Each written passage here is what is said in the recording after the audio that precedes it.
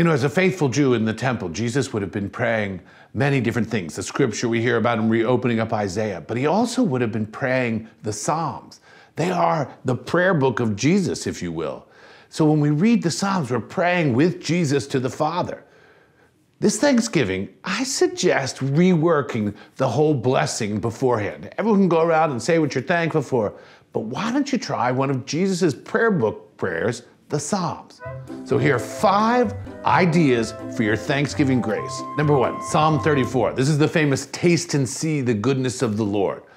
This one is going to be so perfect because you'll have your turkey and your stuffing and everything. You'll be tasting and seeing the goodness of the Lord right before you. So pray that psalm together with everybody at the table. Number 2, read Psalm 50, verse 23. This is a good one because it's super short. If everyone's hungry and you got a big crowd, you got to move it along. But it also talks about steadfastness. So it's a great time to acknowledge all the older people at the table and the way they've been steadfast to the family. Number 3, Psalm 69, verses 33 through 37.